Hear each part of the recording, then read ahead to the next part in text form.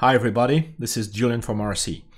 In this video we're going to continue exploring the Arcee Cloud platform. So this is video number 3. Number 1 was model deployment, number 2 was model merging, and in this one we're going to cover continuous pre-training, or how to add new domain knowledge to an existing model by training it a little more. Okay, so we're going to start from an existing model, and we're going to train it on a corpus of energy related documents, okay, a collection of PDF files. So we'll see how that goes, how to prepare the data for training, and then we'll run the training operation. And as in the previous videos, I will do this with the user interface, the web app first, and then we'll do it with the Python SDK. Okay, let's get started. In this example, I would like to train a Llama 3 model, so the base model, the base Llama 3 8 billion model, on a corpus of energy related documents. Maybe, you know, my goal is to build a chatbot for energy applications. So different steps would be required, but the first would be, hey, I've got a large collection of energy related documents. Can my base model learn from those so that it just generates better answers to my domain questions? So that's what continuous pre-training is all about. Okay, so of course we do need data for this. So what I've done is download a bunch of reports, PDF files from the International Energy Agency website, as well as some articles and research reports from the Energy Journal. Okay, and we can see them here. I have a total of about, I think, 300 files. And as you can see here, I put them in an S3 bucket, right? And that's where Arcee Cloud needs data to be for training. So we can have subfolders, we can have different file formats. Here it's all PDF files, but you can have HTML, you can have CSV, you can have very different formats. You can see the full up-to-date list in our documentation.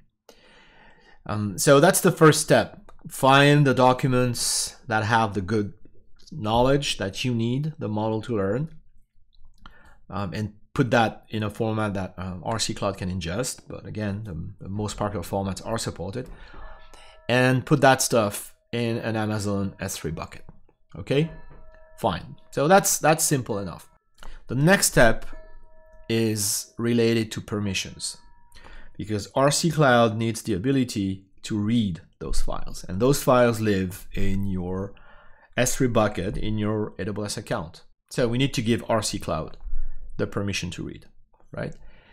So going to your bucket settings, and this is probably not something you would do yourself. I guess you have, a DevOps engineer or an IT admin to help you with this, but just to show you how to do it, right?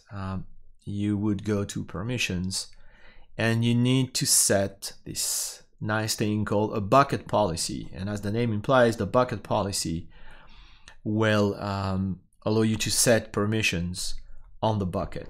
Okay, so I'll go quick. If you know this already, no need for me to explain for an hour. And if you don't, well, I guess that's not the focus of this video, but just so you know, you need to set a bucket policy.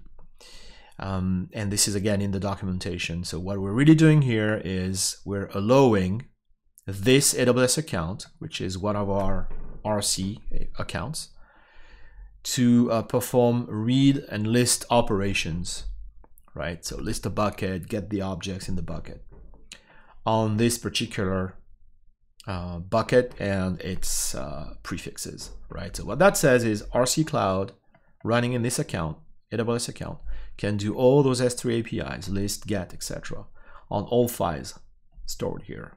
Okay, so you can add this in the console, you can add this with the APIs. Again, if you have no idea what I'm talking about, find your friendly DevOps engineer, and they will know exactly what to do here, right? Unless you do this, you won't be able to use the bucket to train your model. So that's a really important step. Okay, but as you can see, the policy is not super difficult. Okay, so that was the slightly crazy part. That's the most difficult part in the whole process. Now let's see how we can actually ingest that data into Arcee Cloud. So if you go to the Datasets tab, click on Create, and select pre-training, because that's what we want to do. All right, we'll do fine-tuning in another video. This is pre-training, adding new knowledge, not trying to do alignment, just adding knowledge. So strictly unsupervised learning here. Give it a name. Okay, so let's call this one, well, I guess I'll continue, right? Julian demo continuous pre-training. The URL of the dataset. Okay, this is it. The tokenizer to use for that data, okay, which is a critical step. So, well, make sure to select the one that is compatible with the model you're going to train. So in this case, well, it is actually the tokenizer for that model, so that's fine. Okay, and then just click on Create. And we can see here, this should be reasonably fast. We'll see our PDF files being ingested. Okay, so we have a total of 306 documents, and they're going to be ingested. The text is going to be extracted from those PDF files, and that text will be turned into tokens, and we'll see the token count increasing here, right? So let's give it a minute. I'll pause the video, and we can see how many tokens we have here. We're almost done ingesting, 95% complete. This took 5-6 minutes, so it should complete hopefully in the next few seconds. And we'll see the total number of tokens. All right, there we go. Okay, so 306 PDF files, a little more than 10 million tokens. Okay, for the record, that's too small. So I just use a smaller corpus for a quick demo. And by the way, you should be able to use my bucket. You won't be able to list the bucket yourself, but Arcee Cloud should be able to read it. So if you want to run this with the bucket I use here, go check out the URI in from a minute ago. You should be able to do that. Okay, so I've got my data set. It's been ingested, and now we can move on to training. So let's go to the training tab, and let's create a pre-training. Okay, so we'll call this one again Julian demo CPT. Let's go and pick Llama. Hey, why not Llama 3.1 for a change? Yeah, it's now available in Arcee. And let's just create a pre-training, and we'll just go and grab our data set and start pre-training. And that's all there is to it. How amazing is that, right? So as you can see, just a few clicks, and don't worry, we'll do the Python API afterwards. It's just as simple. But that's really all there is to it. And now I think if you've watched the previous videos, you start to see the philosophy of this platform, which is having a collection of base models, having data sets, injecting new knowledge with continuous pre-training, or merging, or actually both, right? We could use maybe this model to merge, right? That'd be interesting, like merge energy and biomedical, just like we did in the previous video. And this is all just a few clicks, or just a few very simple API calls. So very, very simple, and you don't need deep AI skills or ML skills to do this. So let's give it a minute to start, and then hopefully we'll start seeing the loss curve decreasing, showing that the model is actually learning this corpus. So training is in progress, and we can visualize the training loss here. Okay, so yeah, we're training for one epoch as usual with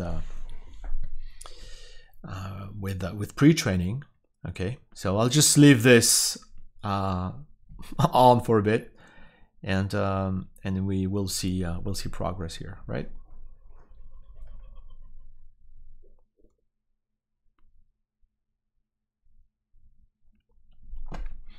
Well, it's decreasing.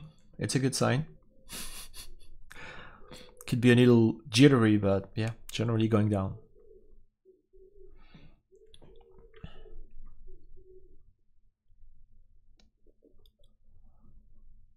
So like I said, this is a bit too small, right? 10 million tokens is a bit small. You probably want, I would say, at least 100 million tokens.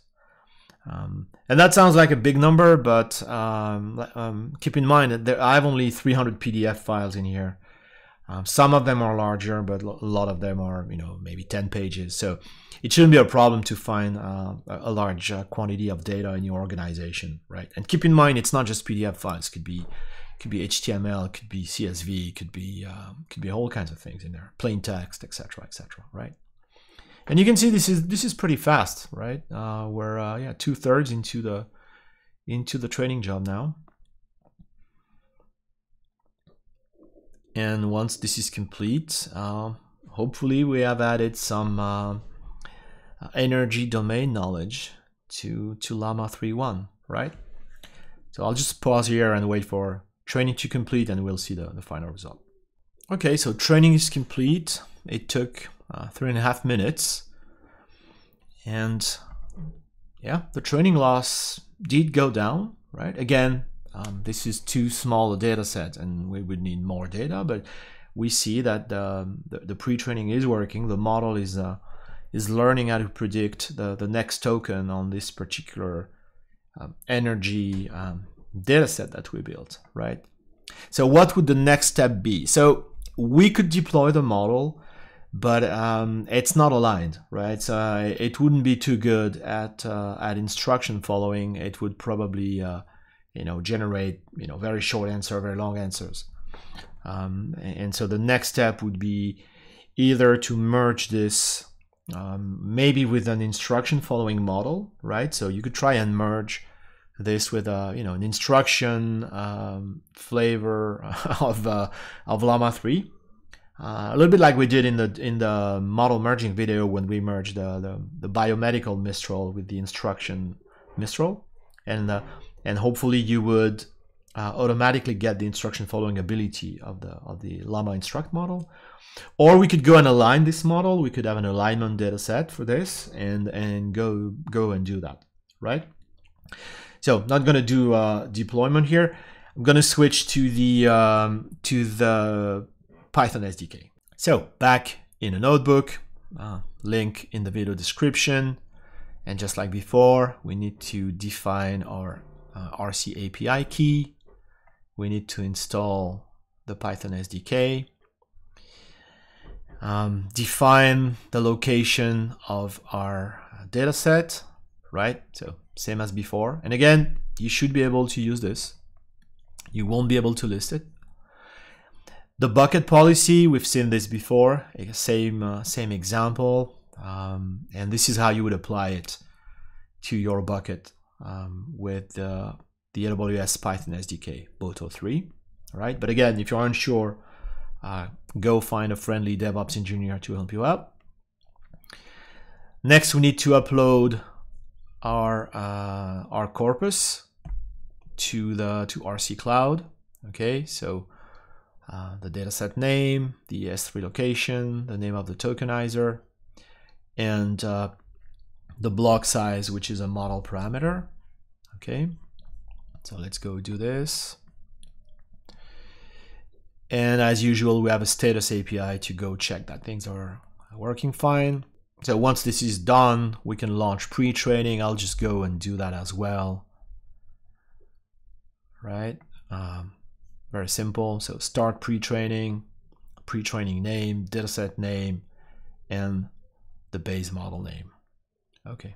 All right. So let's launch all of that, and I'll come back when it's complete.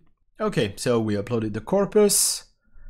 And then I launched pre-training with the start pre-training API, which is pretty straightforward, as you can see. Pre-training name, dataset name, model name. And then looking at the web app, we could see the job starting, we could see the logs going down, etc. And so when the job is complete, we have a model, and I just went ahead and deployed it just for the sake of it. And we've seen deployment before in the previous videos. Start deployment, deployment name, pre-training name.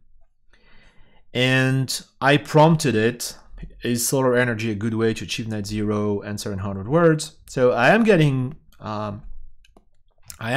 text generation here, right? And it's proper English and everything, but there is repetition. It's ignoring the 100-word directive. Probably because this model has not been aligned. It's still a base language model, so it generates, until it hits the maximum number of tokens.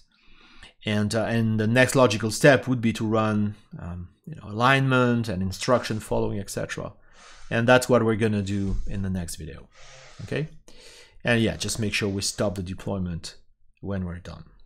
All right, so I hope you like this example of continuous pre-training. You saw how to bring your files, in this case PDF files, to an S3 bucket, use that bucket as a starting point for a continuous pre-training job, and how, generally simple this was, just a couple of APIs, nothing complicated. And that's how you would use continuous pre-training to add new domain knowledge to a model. And you could run several rounds to refine the model, or to just add more domain knowledge to it. Okay. Again, the next step would be model alignment, and we're going to look at this one next. Okay. So thanks for watching, and keep rocking.